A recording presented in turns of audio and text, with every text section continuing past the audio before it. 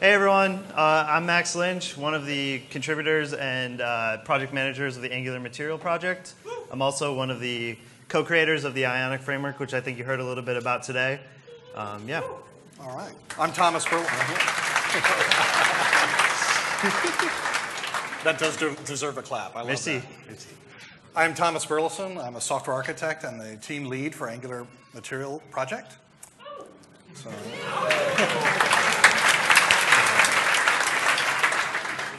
that's me, right? Yeah. So where were we? There we go. So what is Angular? What is material design? I'm sure you all have heard of material design. It was recently announced this past summer at Google I/O. And material design is a visual design language that provides a specification for innovative UI controls, user experiences, and styles that are consistent across multiple devices and multiple screen sizes. And so we're going to attempt to show that to you in a few moments with Angular. Right, and whoops, go down.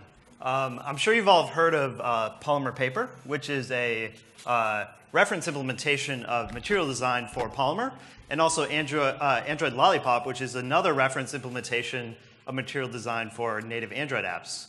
Well, we wanted to build a reference implementation of material design for Angular JS apps. So all you Angular developers could get Angular native components that used material design and worked in the broadest number of modern browsers available today. So that's what we built. So Brad and Naomi over at Angular JS team approached us at the Ionic, on the Ionic team because we had experience building UI frameworks on top of Angular, and also amassed a great team of both core Angular developers and community developers to make this happen. Right, so we wanted to present to you the Angular Material team that we see on the slide here. And obviously there should be some familiar faces. So we have Brad and Igor and Naomi and Brian Ford, and of course Matthias, who are all, I'm sure, familiar to the Angular community. And then we have the excellent development skills and experience for the Ionic team of Max, Andrew, and Adam. Right, and we've also got we've got Marcy, who's been handling all of the accessibility. We have Matthias, who's doing great animation stuff. Both of them are talking. Definitely be here for their talks. Right, and then we have Rob Eisenberg, who's also helping not only on the Angular Material project, but on Angular 2.0 routing, which provides a real synergy between the Angular 2.0 efforts that are coming up in the future and the current efforts going on with Angular Material. Right, so just a side note, with the core Angular team members on this project, we've been able to influence Angular 2.0, which is really exciting, and also make sure that we're doing things in a way that will work for the future of Angular. So. Right, and I would be remiss if I didn't also introduce Ryan, who has been working very hard on some theming that we'll talk about a little bit later on. So we have some really innovative and super cool features we want to show to you today. Okay. So before we talked about why Angular Material and the initiative that got that going, and now we're getting ready to talk about the what. What is Angular Material? But to properly set the stage, let's back up for a moment and talk about AngularJS. So AngularJS gives us all the syntactic sugar and this magic that we all know for dependency injection, services such as $HTTP, Angular modules. Yep. Data binding, core directives, animation and effects, and also components that are data aware with your data model. Right, so we take all of these features and layers within AngularJS, and on top of that, we then layer Angular Material.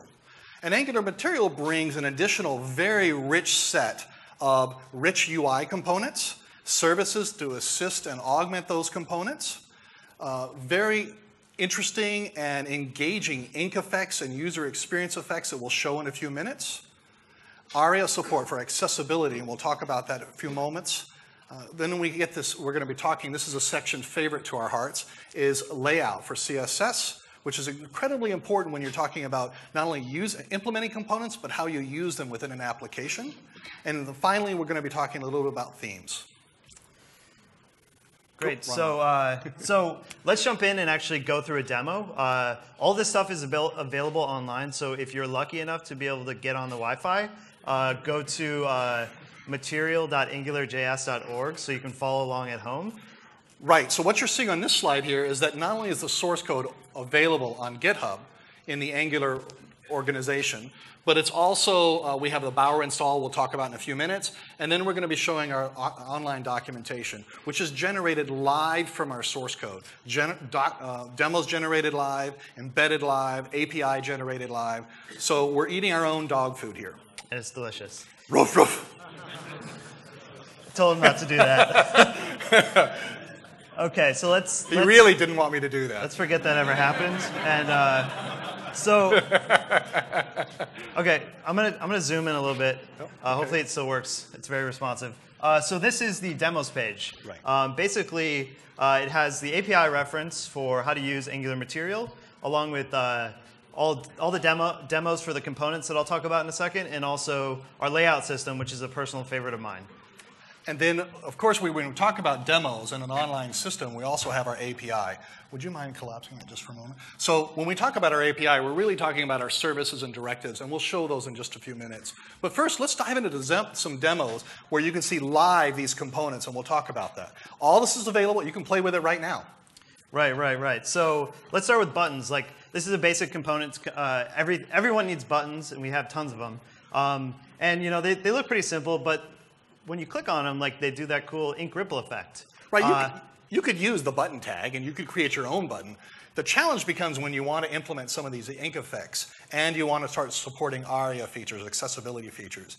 So when we start presenting these components, always think about that under the hood we're managing the complexities of inks, user interactions, swipes that we'll hear about in a few minutes, and ARIA. Right, so every demo here has a little source button, and it drops down, you can see how to actually use the component. So for this example, all you need to do, and I'm sorry if it's too small, but all you need to do is use the MD-button. Right, and if you don't want an ink effect, obviously we support attributes right here. So a no ink or the disabled. Or disabled, yeah. All this stuff is pretty core HTML5 properties that you already know. It just works. So some of these demos also have JavaScript and CSS. This one doesn't, but you can click through to see those. So buttons are pretty basic. One of my favorites is the subheader component. And basically, this is a component that demos the cool scroll effects in NG Material, where if you scroll, you have different subheaders that kind of come up and become like the header, the sticky header, essentially. Right, so imagine trying to implement this yourself. You could, but it's a fair amount of work. In fact, we've rewritten this twice. In fact, most of the components we've rewritten twice because we wanted to really strive for not only clarity of code, but performance. I think all the ones that I wrote got rewritten. Oh, same here. Same ones for mine. The developers tend to rewrite and refactor our code. But this is really would be challenging to do. Imagine creating a sticky header that sticks to its parent content, but knows how to gently move out of the way when another sticky header shoves it away, out of the way. Right, and if we look at the source, all you have to do is use MD-subheader, and that will automatically just work with the scrolling. It'll fix to the top. Very, very easy to do. I think this really shows the power of having directives that are really simple to use as the end user, but have a lot of functionality underneath that you don't really need to care about. It just works. So subheader is a great one. Side nav is one that kind of starts to show the responsive approach that we've taken in NG Materials. So actually, we could even show for here, if you click on the toggle right, obviously we can have side navs that come in more of a desktop type application. But side navs can be locked open or hide and shown. But the real power comes when we're looking at responsiveness. Right. So side navs don't always make sense to desktop when they're hidden and you toggle. So you can do these cool responsive effects where it's locked open until it gets too small. And then it's stuck on the side and you can open it programmatically just like you would with any other control. Notice that the sidebar for the actual online documentation auto-hid.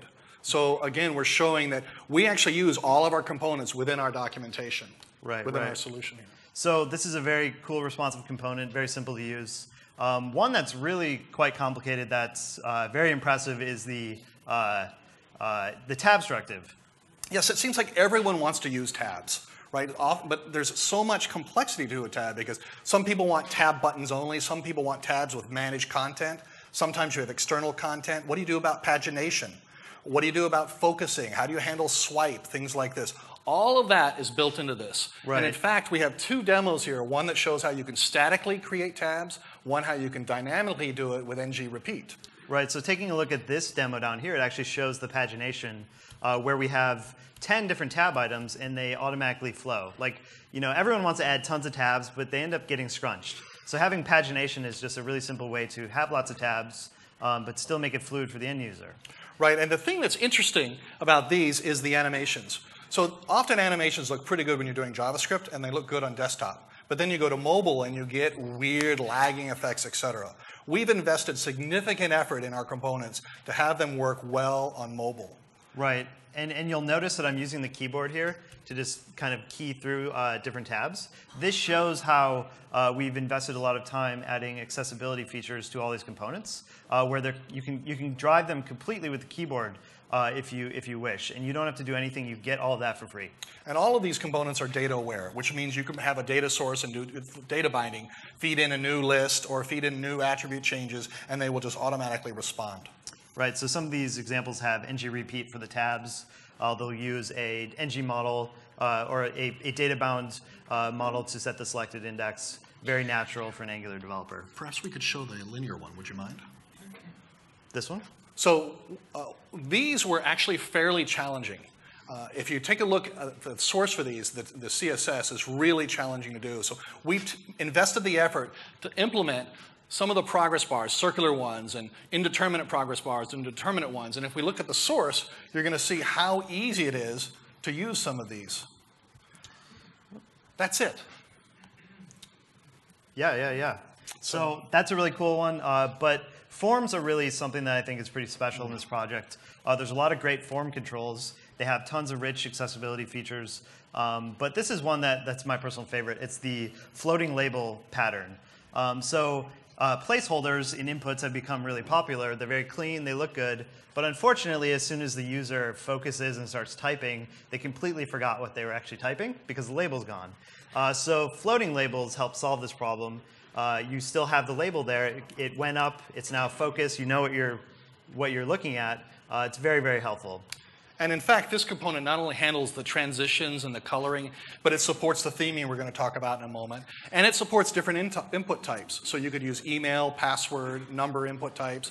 It's automatically there. And in fact, as you show the source, again, it's incredibly easy to do this. This is an MD text float. You provide a label and a model, or even dynamically bind the label. So very easy to use. Right.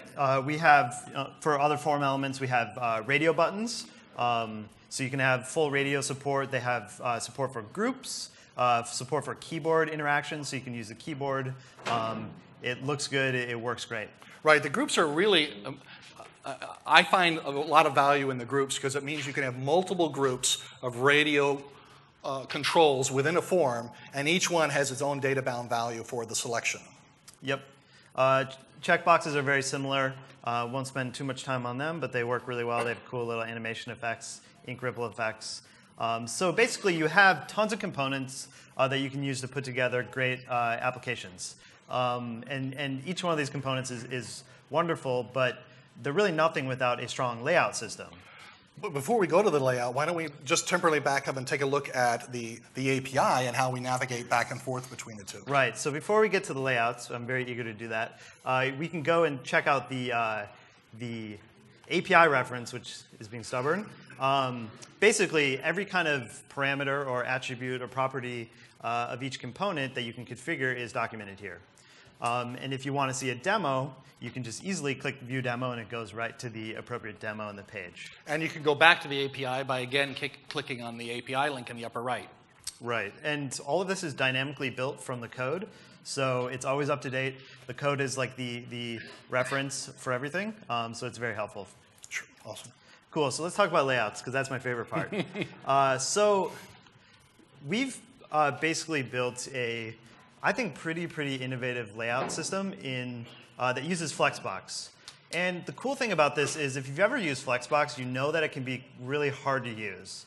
You have all these different kind of generations that you have to support in different browsers that have different prefixing. The language to use Flexbox is pretty obscure as it is. It doesn't really always make intuitive sense, like what's going on. So we wanted to make this easier because part of material design is this intense focus on keylines as the way to help you align all of your important regions of your app because that gives context to the user. It helps them understand how your app works. It creates meaning Yes. via the layout. That's the word, meaning. So we wanted to make this really, really easy for you and also make it responsive. So we have a totally responsive Flexbox-driven grid that doesn't actually require you to write any CSS. It's all attribute-driven. Right, so if you've been intimidated by trying to learn Flexbox and avoided that and then tried to manually put in the layouts and padding and all that you needed for desktop and then saw that it wouldn't work on mobile, well, now we have the CSS layout and it's incredibly easy to use. Right, so let's take a look at some of these examples. Let's mention that these examples are not pictures. These are actual DOM layouts that are actually using the layout attributes. Right, right. So if we want to do a row-based layout, all we would have to do is do div layout equals horizontal, and you'll get a row-based layout for free. And not only that, it'll be responsive. It'll have support for gutters, which is historically difficult to do with Flexbox. And padding. And padding. And it'll all pretty much just work and be responsive. So that's very, very helpful. Hopefully gets you to use Flexbox, because Flexbox is really great when it works. The thing that I love is the alignment stuff for the. Yes, so that's the grid. That's like the core grid. But the cool, one of the really great things is the alignment system. So I'm sure if you've ever written CSS, vertical alignment is #1 most annoying thing to do. And Flexbox makes it really, really easy. And I don't think people always realize that because how you actually do it doesn't really make any sense. So we tried to make this way easier to do, where you could do things like vertical alignment. And all the source is available here for all of these samples. Yep. So all you need to do is layout align center, and you can do center and center to do horizontal and vertical centering. And as the page size changes, all this just kind of works perfectly, and you don't really have to do much. Yes. So this will hopefully help you. Make some interesting app layouts and not really bang your head over floats, line heights, all that stuff we used to have to do. Now, the final thing I think to mention about this is that, can you show maybe this one right here? We'll just talk about that. So the layout here, we default to sort of a focus on mobile. And that means then that unless you specify otherwise, the layout's going to be, for mobile, is going to be vertical or horizontal if you said layout horizontal. But then we allow you to add other attributes to say, when the screen device size is larger, then the layout can be different. So this is what we mean by mobile first for our layout stuff. And that thing is important to remember because when you're looking at the layout stuff, you may get confused by some of the usages. Just think mobile first and it makes complete sense. Click container elements. That has a great example. Oh, the responsive layout? Next example. Right there. No, it's this page. Scroll down a little bit. It's right there. I'm down as far we as got to go. We'll move on. Well, you can try to find that one. It's there somewhere. So you can easily set breakpoints based on different screen sizes. Everything is very natural. So I personally think this is one of the things that people are going to love the most once they start to use it, because you'll find yourself so happy to be using Flexbox and have it work and not have to do all those hacks we used to have to do. So that's a little bit about the layout system. Awesome. This is cool. What's next? I believe we have a little bit of we would be remiss if we didn't talk about ARIA. So ARIA stands for Accessibility for Rich Internet Applications. And when I think of ARIA, I know that Marcy, who is giving a detailed presentation on this, will have a lot more information on this. But when I think of ARIA, I think of three primary things. Support for screen readers. So at each component level, support for screen readers. Keyboard navigation and focus support. And that's all built in to each of our components. Right, and you saw me doing that before. Historically, a little bit difficult to do, so all this stuff has been baked in. We spent a lot of time on it, and you benefit from that essentially for free. So what do we have next? Oh, no, go down one. Sorry, go back. And this one. So keep going down past the layout. So finally, so let's back up and review. We have rich components, we have CSS layout, and we have themes. Because we are in the final stages of preparing the themes for release, which will come out in the 0.5 within the next 2 weeks, we actually don't have themes ready to show you today. But themes are an incredibly powerful feature of Angular Material because it allows you to essentially use one attribute definition to assign a whole suite of color palettes that then get applied to the different aspects of all your components.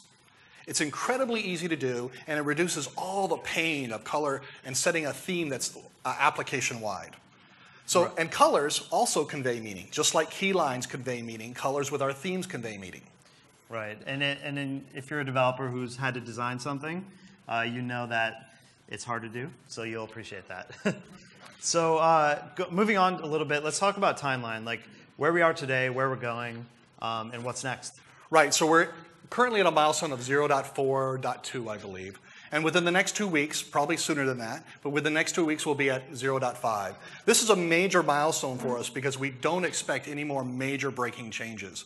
So what that means is you guys should start using these components very soon. If not now, then at 0.5. They're ready for you to use and start playing with. Because after 0.5, we're on a sprint to delivering it for a beta 1. So we want to have beta 1 before Q4 ends, quarter 4. And in our beta version 1, you're going to see the rest of the components that are currently missing implemented. Grid list, select, menu, and chips. I like chips. You want to talk about the swipe? He likes chips. Yeah, I like chips. There's also going to be tons of support for gesture-based interactions, better swiping, dragging, panning. Right, so in fact, some of the components already support swiping, but we actually want to add more support for that, and especially for panning. Imagine being able to pan like you do with jQuery components, panning tab content. Well, you'll be able to do that also and in fact, that's already available on the Ionic framework, so you'll have it also in the Angular material. We're going to have improved documentation. We'll have significantly improved and cool features with animations. And I highly encourage you not only to see Marcy's presentation on ARIA, but Matthias's presentations where he's going to sort of pull the rabbit out of the hat a little bit on animations. And we'll have more and more samples. Right, including a bigger application that will demonstrate a lot more of the complicated interactions, be more of a reference implementation. So in terms of how you can help us today, we are really, really looking for your input. All this stuff is available on GitHub right now. So if you go to the Angular org and type material, you'll find the material repo. It's totally open. We'd love to have you try it out. We encourage you to experiment with these components. Put them in your own applications. Start stress testing them. We've already done our full set of stress testing, but we need your engagement and your input on how to make them even better. Right, and if you find something that doesn't work, which that happens every once in a while, file an issue and help us out. We try to be very responsive to user feedback and user issue reporting. We highly encourage you to provide a code pen or a Plunker sample that makes it very easy for us to identify the issue and quickly resolve it for you.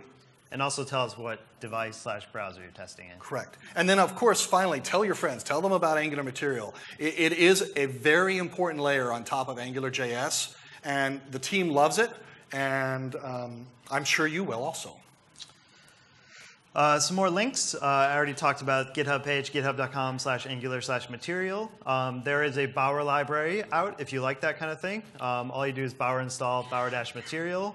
There's also coming very soon is an NPM version of Angular Material to be installed via NPM. The docs is material.angularjs.org.